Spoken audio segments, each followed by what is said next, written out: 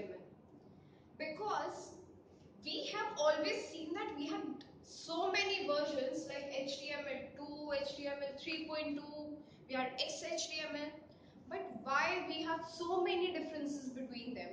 So let's come across with the different reasons that we have so many versions.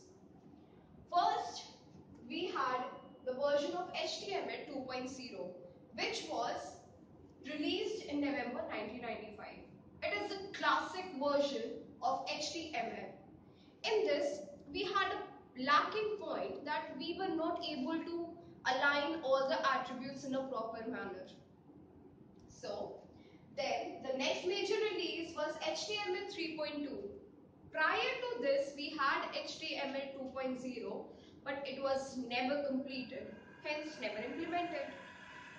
HTML 3.2 was released in January 1997, which was understood by all the browsers, which was its key point. And so it was very easier for all of us to make our HTML pages on this version, because it supported all the browsers which we have come across till now.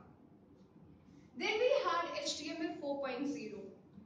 HTML 4.0, it was one of the best version for the HTMLs, because it was just an HTML application which had some additional features.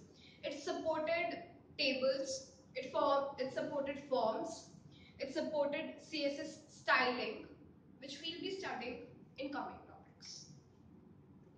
Then we had HTML 4.01.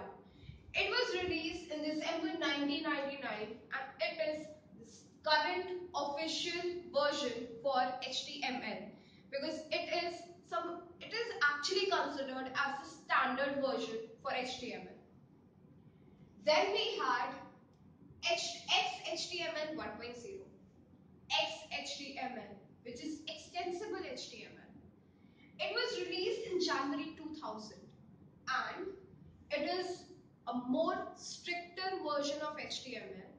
And the key point was we were able to make transition from HTML to XHTML. That is extensible markup languages, and it has its own applications. Then we had HTML5.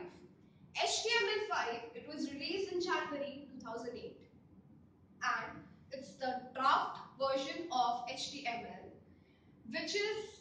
which has the syntax which is quite similar to those of the HTML applications.